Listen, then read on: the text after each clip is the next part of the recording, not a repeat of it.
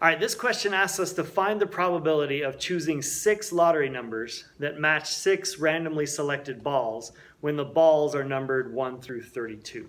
So the first thing we need to find with this problem is how many different ways can we select 6 balls out of 32. Let's assume that the order doesn't matter. We're not told in the problem that that the order that the balls are pulled is going to matter.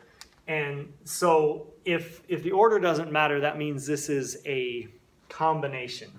So we're looking for n choose r, where n is the total number of balls that we can choose from, and r is the number of balls that we're choosing. So in this case, the n is 32, and the r is going to be 6. So out of 32 balls, we're choosing 6, and we want to figure out how many different ways can that end up.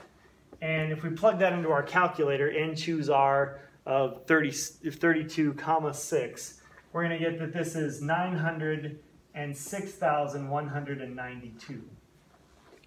All right, so now what's the probability that our numbers match the numbers that are pulled out of this machine? Well, we only have one lottery ticket, so our probability is going to be 1 out of that 906,192. So that's going to be our answer there.